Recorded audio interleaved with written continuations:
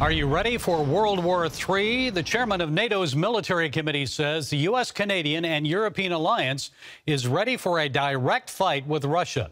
The Ukraine war started 1 year ago this month. So is any end in sight? What can we learn from past conflicts to hasten peace? Here with us is historian Mark Moyar, William P. Harris Chair of Military History at Hillsdale College, author of the book Triumph Regained: The Vietnam War, 1965 through 1968. Mark, we'll get to your book in a moment, but first, you're an expert on military history, so is this just saber-rattling, or is an escalated conflict, maybe even a World War III, possible or even likely?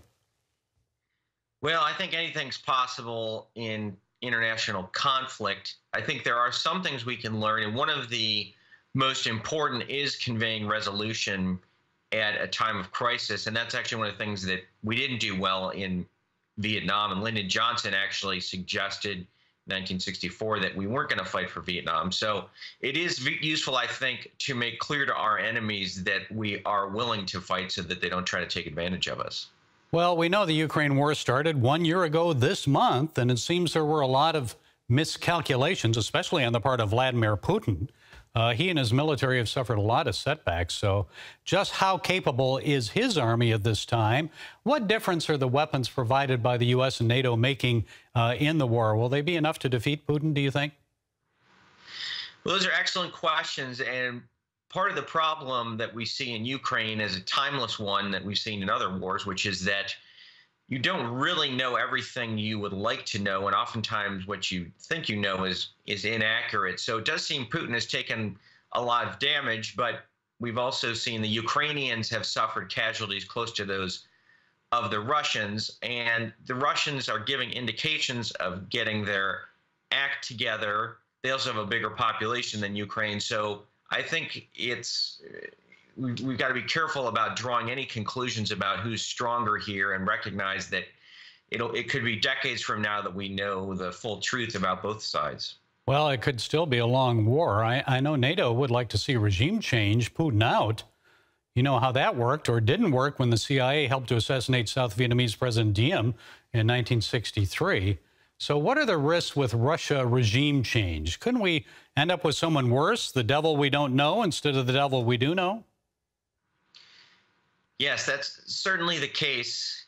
The Vietnamese conflict shows us that we sometimes have an ability to change regimes, but oftentimes things don't go as planned. In case of South Vietnam, we even destroyed our own ally, which was part of the big problem. And then we never really fully comprehended our opponent. We thought Ho Chi Minh was still in charge for years after he had actually given way to others. And certainly no guarantee that a replacement for Putin would be better. And as you said, could be even worse than what we have right now. Well, it seems we miscalculated at times. As you said, maybe some bad intelligence, too. So Triumph Regained.